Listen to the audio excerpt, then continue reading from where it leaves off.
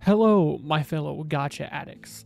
This is going to be a video talking about Xilonen and whether I think it was worth it to pull for her C2 or not, because I did, of course, get her C2 as well as her signature weapon, and overall they're fairly good, but there's also some things that you should take note of when you get it. And this will also be some sort of, a basic discussion of Xilonen in general. So what does Xilonen's C2 do? First, we should also talk about her C1, I guess, for anyone that's interested, since you have to get it to get to her C2. It makes it so that her Night Soul points decrease at 30% less speed, and her time in her Night Soul state can be extended, or is extended, by up to 45%. This is decent, I guess. It's nice for exploring so that you can run around in her skates more. So that's okay, and it also makes it easier to stay on field if you try to use her as a main DPS, because then you don't run out of time nearly as fast, so that's nice. And the second part of it is when her source samples are active, she also gets nearby, or gives nearby active characters, including herself or teammates, interruption resistance. This is not perfect interruption resistance, it's like a medium amount, so you won't get staggered as often, but really big hits are still going to screw you over. Overall, it's okay. I wouldn't recommend pulling this though if you don't plan to go for C2. Just C0 is totally fine if you don't want her C2. Going for just C1 is not really recommended, but her C2 is where things get really spicy. Xilonen's geo source samples will always remain active. Now, this is a little bit confusing, and we'll get to that after I explain the second part. Additionally, when her source samples activate, all nearby party members will gain effects corresponding to the active source sample that matches their element's type. So if you have electro source samples, it gives 25 energy and decreases their elemental burst cooldown by 6 seconds. This, how it works, because it's different than a buff like the other ones that it gives, is it activates when the source samples are created. So after you, make them with your elemental skill. So after you do what is usually 2 basic attacks if you don't have, more than 2 geo characters. So whenever you do that, it'll give energy and reduce the burst cooldowns of all of your electro teammates. And because of the short cooldown on Xilonen's skill, you can actually kind of spam it. So it's pretty good for getting energy and stuff. And you can do some funny stuff with it. For cryo characters, they get 60% crit damage. And all of the buffs here apply to the character regardless of the type of damage you're doing. So if I have the cryo source sample active and my cryo character is dealing damage, but it's not dealing cryo damage, it will still increase the damage dealt. For example, with like Rosaria, right? Since she's cryo and you build her for physical damage sometimes, it's still going to give the crit damage buff to Rosaria. So against this chicken guy, robot chicken guy right here, if we go here, you can see we have 105.1% crit damage. And then if we go ahead and activate our source samples right here and go back to Rosaria, 165.1% crit damage. So someone like her can still benefit even if she's not dealing cryo damage. She'll still get that bonus crit damage. Granted, you won't get the elemental res shred that her source samples give, so it's still not like optimal for Rosaria, but it's there if you care about that. For Hydro characters, they get 45% max HP. This is pretty nice because, it's just more damage on a lot of characters that scales HP or more healing, that sort of thing. Pyro characters get 45% attack.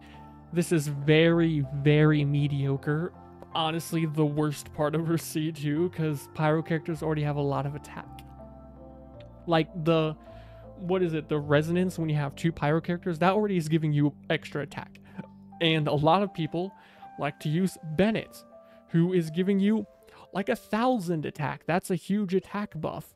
Or there's also Hu Tao, who gets a massive amount of attack from casting her skill because it converts HP into attack. She's not HP skilling, but she is. It's just weird like that. So not really worth it. I definitely wouldn't pull for C2 if you just plan to use her with Pyro characters exclusively, but I don't know why you would only use her with Pyro characters. And then the last part of it is Geo source samples will give the Geo character a 50% damage dealt. And this will not be reflected in your stats because this is plus 50% damage dealt, not plus 50% geo damage dealt. It's plus 50% damage dealt as a bonus to geo characters. So it can be a little bit confusing. So if we take Xilonen out of the party and we go up to this enemy right here, we can view our stats on Shiori right now, right? 84, 152. We've got, you know, not important stuff. And our geo damage right now is at 15%, or sorry, 0%, sorry, 15% geo res. We have no geo damage bonus, and we also have no physical damage bonus. No damage bonus at all on the character. So if we whack this enemy, 75 damage it deals when he's got his DR, but once he's up, that's 448. Now, if we add Xilonen into the party, her source samples from the Geo one always being active, the Res Shred won't do anything because it shreds elemental damage of Geo, not physical damage. So, even though we have Xilonen in the party now, though, you can see our damage bonus has not gone up at all. None of these numbers have gone up, even though we have Xilonen in the party. But it's still going to, first off, you can see we get the arrows down, showing that the Res Shred for elements is applying to the enemy. And now, look at that, 673. Even though it's not reflecting the damage bonus in the stats, that 50% damage bonus is applied to all of the damage on a Geo character. And that also covers how her Geo source samples remain active. It will just always be active, regardless of whether you activate the source samples or not. It is 100% of the time, so long as Xilonen is in the party, you will always be shredding nearby resistance to Geo and giving a damage bonus to Geo characters, which is really, really nice. I was very confused by it first because it wasn't reflecting in the stats as giving a damage bonus. So I was like, is it broken? Is it bugged out? No, it doesn't reflect it there, but I can assure you that it is working. Now, is this worth it? Is it worth it for a constellation? In the case of Pyro characters, I already said, I don't really think it's worth it. It's meh there. For Hydro characters, it's decent because, you know, you can get more damage or healing. That's all right. The crit damage on crowd characters is actually pretty huge, especially because they already have a lot of crit rates. So this is going to be a decent damage buff. The Electro is interesting. You don't usually have energy issues on Electro characters. Not most of them, at least. There are some characters that have issues with Electro or energy, but most of them are fine, right? Like, especially because the Raiden exists and people like to use her a lot with other characters, and she batteries them up and she batteries herself, so you don't have an issue. But there would be other characters, like maybe Sara could use the extra energy, or Beidou is the main one that comes to mind. But again, most Electro characters, in my experience, don't really have energy issues a lot of the time, other than Beidou or Sino. Now, the burst cooldown can be pretty funny.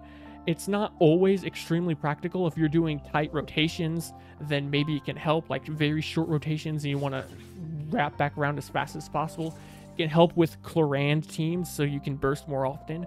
If you are also using the 4-piece Thundering Fury, so you get your skill back, because Clorand has low on-field time, so you can just really tighten up your rotations to get them out in like really short, really high burst damage rotations as fast as possible. It's not really needed on Raiden, but it can help if you want to use your big sword on Raiden as much as possible. It's decently nice on a character like Yaimiko, since she has a 22-second burst cooldown and a 90 energy cost on her burst. So it's actually really helpful for her, but overall it's just kind of there. It's interesting, but not like a game changer in most scenarios. The main reason I would pull her C2 is for the damage dealt for Geo characters, right? On top of the Geo source samples always remaining active. Now, part of Xilonen's kit is that for her to apply or create the source samples, you have to have at least 2 Petch characters in the team, right? Pyro, Hydro, Cryo, or Electro. And if you don't, you cannot create the source samples. So let's say I have 2 Geo units and 1 Dendro, 1 Anemo. I don't know why you do that. That's weird. Or let's say 2 Anemo instead, right?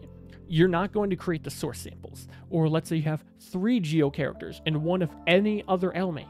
You're not going to create the source samples. So if you're trying to do that to get res shred to Geo for a Geo dealing damage teammates, then you're completely screwed over by not being able to run triple Geo. And that's a problem because a lot of the Geo characters wants to have more than 2 Geo teammates, especially for like particles and stuff. There's obviously Xilonen is going to be one of the Geo characters you'll be using.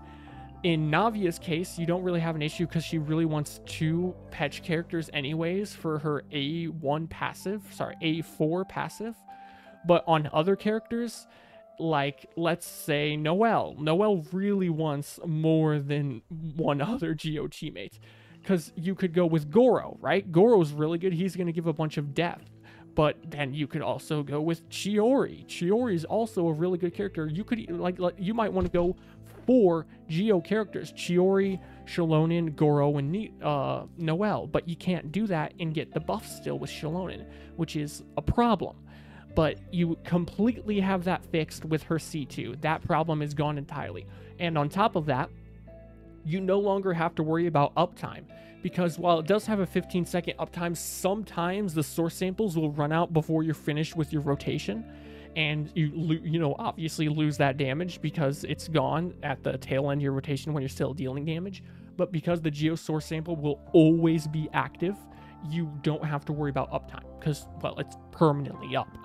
And then obviously the 50% extra damage to Geo is pretty huge as well, because Geo characters can't make use of reactions to like actually help with their damage, because crystallize is a thing, sadly. But the extra Geo damage is obviously nice to get more damage to your Geo teams, and it's really good for that. But there's an issue with that, okay? There's a pretty big issue. And my problem with it is that she doesn't heal anymore, okay? When you have triple Geo teammates, or sorry, less than 2 Petch teammates, it doesn't just make it so she doesn't create her source samples anymore. It also converts her into a more DPS-oriented setup. It makes it so that her elemental burst has 3 ticks of damage instead of 1, but it no longer heals. And that's a really big problem because Farina exists. And, well, Farina's really broken, and a lot of the time, if you want maximum damage, you would think you would want to go with Xilonen and Farina together, especially on a team with, like, Noelle. But you don't have the healing for that anymore. So you can run triple Geo characters and still get the source samples, but then you're screwed because you don't have heals still, which means you have to run a healer. And I found that to be a really big problem for if I'm trying to get Farina and Xilonen in the same team. So here is an example with a Noelle team. We have Noelle, and she's the healer. Okay, so this fixes it. All right, because we still have a healer here. But let's say I wanted to run Navia, right? Even though you kind of want 2 Petch characters, let's say I wanted to run Navia here. And then I want Xilonen for a damage buff. I want Farina because she gives huge damage buffs. And then I want Chiori because Chiori's insane, despite what some people might say. Well, now I have a problem. I can't heal. I can't heal to build up Farina's burst. And that's not exactly optimal. Or let's say I wanted to have like Yunjin. You could even go like Yunjin here instead. You're still pretty much screwed. Or if you wanted Chiori as the main DPS as well, because that's an option for some people. I like to run main DPS Chiori. It's kind of a meme, but it's funny. Or if you have C6 on her. Well, now, again, you're going to have to run a healer, which means you're giving up the potential for Goro's pretty decent buffs to like death and Geo damage and crit damage and interruption resistance. You lose out on that as an option because you have to go a proper healer. Yeah, I know technically Goro can heal with the C4. That's not really enough healing for Farina's. So then you end up having to waste a slot just to build Fanfare. And you can't, like, you know, have the benefit of an Anemo healer that can then shred resistance even more because, well, you can't swirl Geo. So that's a really big problem. And I don't know, I guess it's really not that big of a problem. I'm probably making it seem like it's a bigger issue than it is, but in my personal experience, it's kind of annoying. And I really wish Xilonen held on to the healing aspect of her kits. Even if you had multiple Geo characters, or at least like at C2, it would fix that. That doesn't mean it's bad at all, and you can still just run Farina on another team, right? Like, let's say you don't run Farina at all. Farina's opened up to go on a different team, and then your Geo team doesn't have to have her anymore. Then, well, you're fixed. Ignore Kaching. I don't know why I put Kaching here.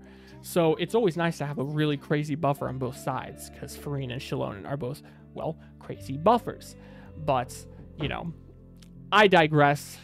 It's a thing, and it's something that you should keep in mind, because I didn't know this before I got Xilonen C2, so I think it's worth mentioning, or good to have this information for when she comes back, because her banner is gone now. So if you missed her, that's a yowzas. Now, after that, on to her signature weapon. Okay, we're going past her C2 now. We're done with that, because I also want to talk about her signature weapon and whether this is worth it or not. It's decent, but honestly, I don't think it's necessary. It gives a humongous badungus amount of defense, and the passive to it, you get, it's kind of complicated, but it's also pretty straightforward. Gain Ode to Flowers after normal or plunging attacks hit an opponent's. Def increases by 8%, and elemental damage increases by 10% for 6 seconds, with a max of 2 stacks, and you can only trigger 1 stack per 10th of a second. When the effect reaches 2 stacks, its duration is refreshed, and all nearby party members are given 8% elemental damage bonus for every 1,000 defense Xilonen has, up to a maximum of 25.6% damage bonus. And this buff lasts for 15 seconds. If you want to get the max amount of damage bonus from this, you are going to need 3,200 defense. But once you take into account that this gives extra def once you start hitting enemies, and Xilonen's A4 passive, which gives another 20% defense, you actually only need just under 2,900 defense to be able to get the full damage bonus.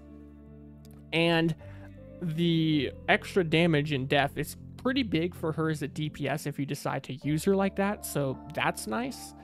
But it's not really a huge amount of damage to the team, especially when you consider how much damage you're going to be giving to the team as is. So let's say you're using her with her, well, signature quotes, artifact set, the Scroll of the Hero of the Cinder City. Well, this is going to give you 40% extra damage bonus to your teammates and yourself, usually.